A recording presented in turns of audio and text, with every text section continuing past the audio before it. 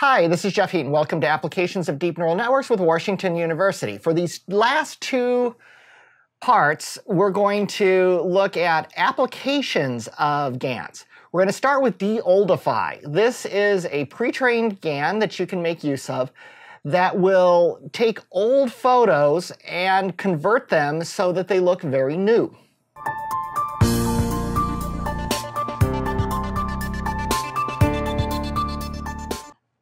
All right, let's do another application of GANs. This one is a lot of fun, and you've probably seen some of these videos out there where they will literally, this one was just amazing. Hindenburg Deoldify.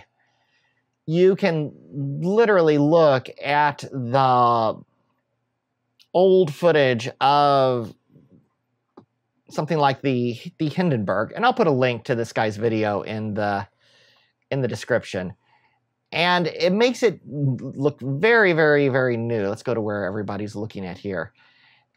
And I mean, this looks like something you're watching on a local news reel or something like that. So it added all this color. It made the image, and in this case, video, look quite modern. You'll see it's bouncing around at the edges, but that's just how it's taking into account the old original video that it came from.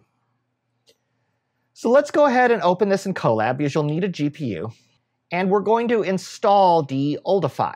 And I put links to Deoldify in here and the source code that I based this example on. So Deoldify is a project. Deoldify is a project by Jantic.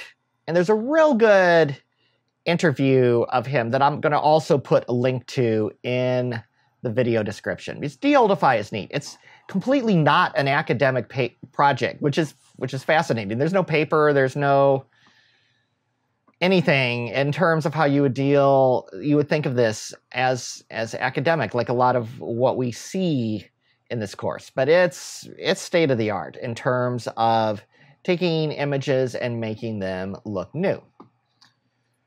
We're going to go ahead and install also the Python requirements that it has. So I think we need a slightly older version of PyTorch. This is also based on PyTorch as well.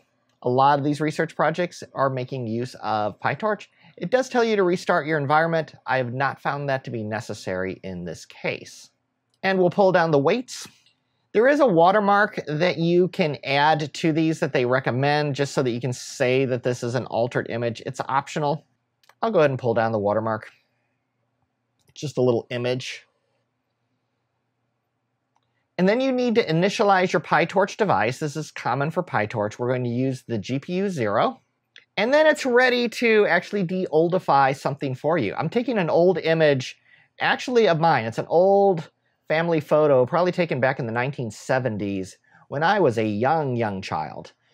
And these three dogs that you see here, this is the Deoldified version.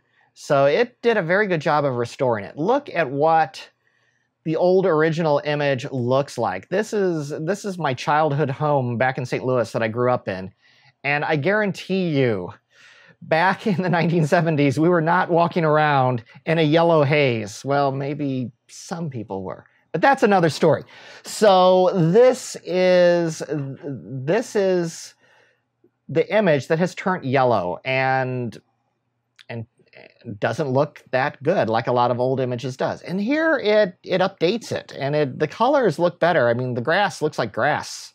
The dead grass right there, I know in my father's yard because we had an old swimming pool there that had, I think, gone away by that point. That is the image. Their tongues look red.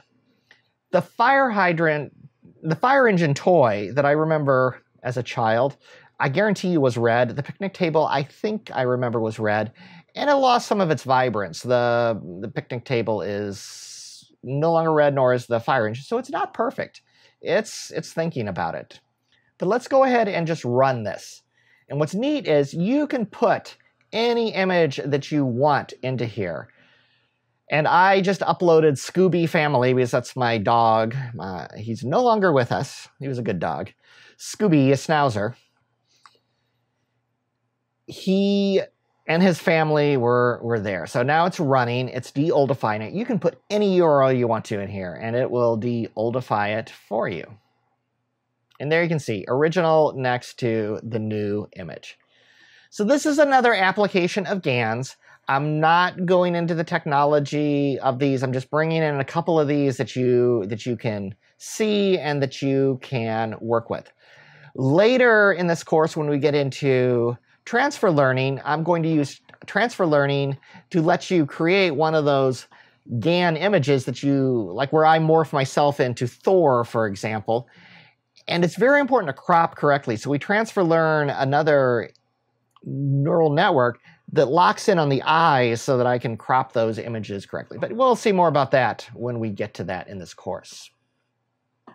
Thank you for watching this video, and if you want to stay up to date with this course as well as other projects that I work on, please subscribe to my YouTube channel and give this video a like if it was useful to you. Thank you for watching.